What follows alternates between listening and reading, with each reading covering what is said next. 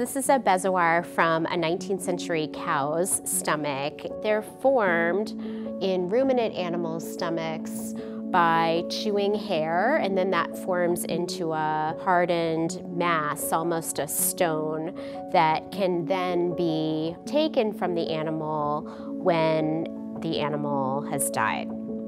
Since medieval times, people believed that these were endowed with healing properties, and they were used mainly as an antidote for poisons.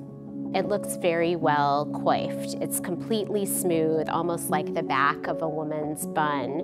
And that's because it's been in the stomach and kind of washed all over, almost like a stone in the ocean, and it becomes very, very smooth, more like a rock than a hairball. So, do bezoars really work? The French apothecary Pierre Pomé ran a high-end pharmacy in a trendy neighborhood of Paris in the late 17th century. In 1684, he writes this book, which is called A General History of Drugs. Among the remedies that Pomé talks about are pulverized mummies, tobacco, opium, and even of unicorn horn. Pomé also talks about bezoars and the animals that produce them. This high-leaping goat found in the East Indies produced a very powerful bezoar that was thought to drive away malignant humors.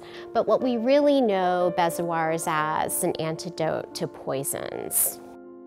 A century before, the French barber surgeon Ambroise Paré sets out to test whether bezoars work or not.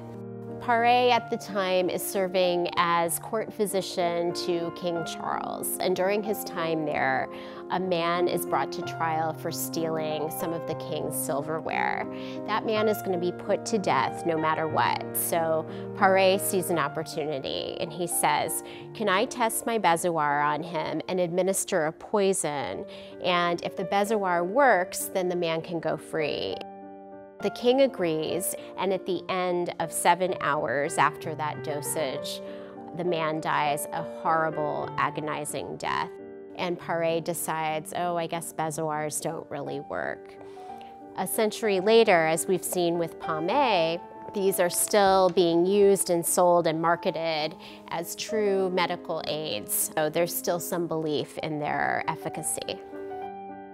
I think the bezoar is special because it's unexpected. It's astonishing that something that looks this good came from a cow's stomach in the 19th century.